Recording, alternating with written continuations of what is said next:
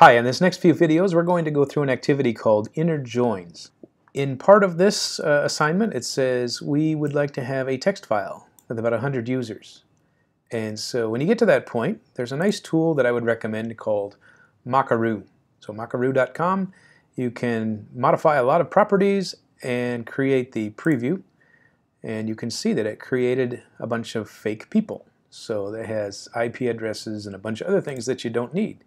But all of this you can modify and use formulas. So in a future tutorial, we'll go through some more details on how this works.